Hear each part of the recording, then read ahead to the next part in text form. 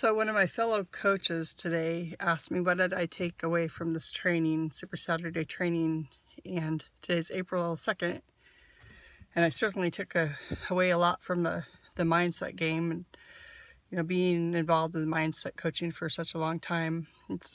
Didn't hear a lot of new things, was refreshed with a lot of things, reminded of things that I've heard before, or and maybe I didn't stick to, and how important the mind is. And but I was not going to stay for the workout session, but I decided to stay for the workout session, and that's where the game changed for me. I think today it's a life changer for me.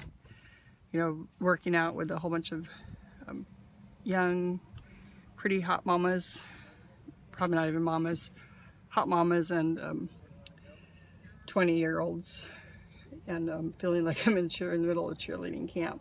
But and the truth is, I decided today on the 17th of this month I'll be 49, so next year's the big 50, and it's been my goal to be fabulous in 50. I want to be the best version of me that I've ever been.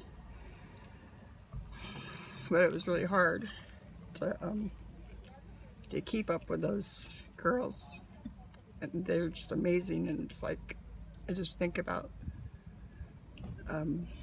all the years that I've wasted, feeling like a victim, feeling like I wasn't good enough, or just sitting on the couch or eating Fritos and being burritos, and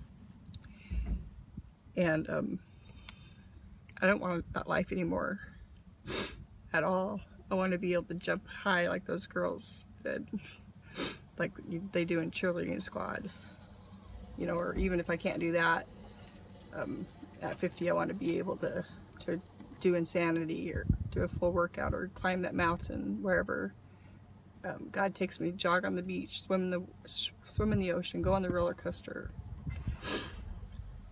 So for me, the big mindset thing was like, I had to have a breakthrough. I had a breakthrough that